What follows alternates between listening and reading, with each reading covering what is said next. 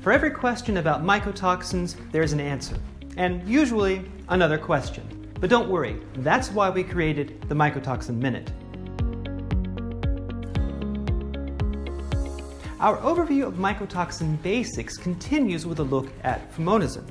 So if you're like me and you like complex answers to simple questions, you might just ask, what is Fumonisin? For starters, we need to be clear about what it is we're asking. There's more than just one Fumonisin, for one thing. Fumonisins are a trio of mycotoxins that includes Fumonisin B1, B2, and B3. If the Fumonisins were a band, Fum B1 would be the songwriter and lead singer in one. Think Sting and the Police. FB1 accounts for 70% of all Fumonisins naturally occurring in contaminated food and feed samples. Fum B2 and B3 account for the rest. They're those other two guys in the band. Where do Fumonisins come from? Frequent viewers of the Mycotoxin Minute won't be surprised to learn that the molds most responsible for the production of Fumonisins are from the notorious Fusarium family.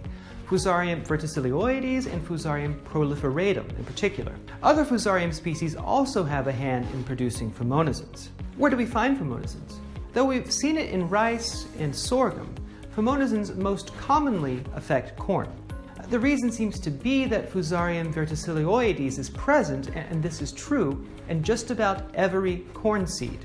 Just like your least favorite holiday guest, Fusarium overstays its welcome and refuses to leave. It accompanies the plant throughout its growth, meaning that it is also there in ears and kernels.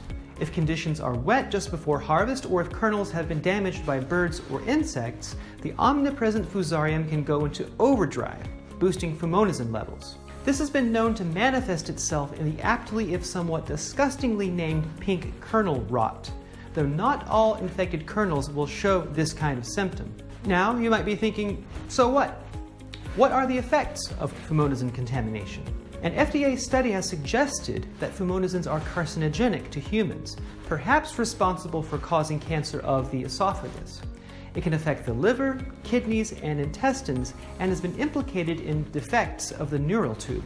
In swine, Fumonisins can cause problems with the lungs, and in horses it can even affect the brain. Suffice it to say, it's probably better to avoid Fumonisins, which isn't necessarily an easy thing to do. Fumonisins are water-soluble, which means that food processing will not deactivate them. What to do? Well, say it with me.